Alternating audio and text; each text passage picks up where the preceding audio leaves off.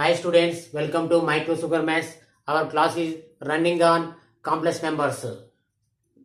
Now our topic is integral powers of iota. In class 1 we completed the values of I square, I cube, I power 4. Students, what is the I square value? I square value is minus 1, I cube value is minus I power 4 value is 1. Students, using these three values we can find out the any integral power of I. Students, let us see, we find out. First of all, I power 8. Students, write down I power 8 as I power 4 whole square. Students, write down I power 4 value as 1, you will get 1 square which is equal to 1. Next one, students, find out the I power 12. Write down I power 12 as I power 4 whole cube.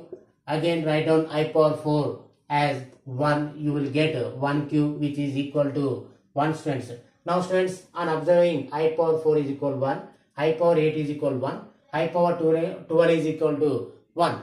All these values are equal to 1 and powers are 4 multiples. If iota having multiples of iota, if power of iota is 4 multiples, then its value always equal to 1. Students, therefore in generally it is written as 4 into I power 4n is equal to 1. Students, here n belongs to any integer.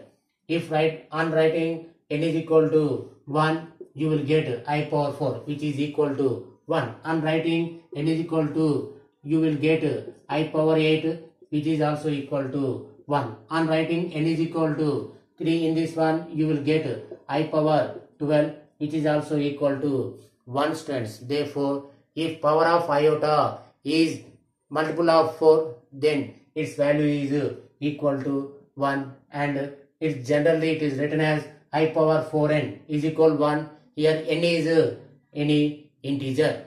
Okay students, if power of I is not equal to multiple of 4, how we can find out their values? Let us see one by one.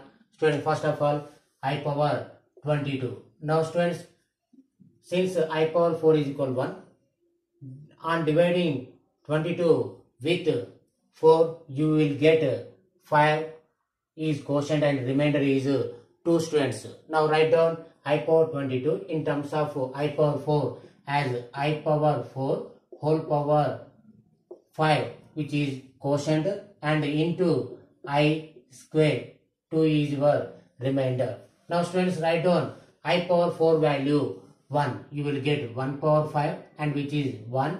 Next, what is your I square value? I square value is minus 1, therefore totally I power 22 value is minus 1. Students, now let us take I power 235. Now write down I power 235 in terms of 4. First of all, on dividing 235 with 4, you will get 58 is quotient and remainder is 3. Now write down I power 235 as I power 4 whole power your quotient 58 into what is I power your remainder 3. Students, now students, I power 4 value is 1. 1 power 58 means 1 power anything value is 1 and what is your I cube value?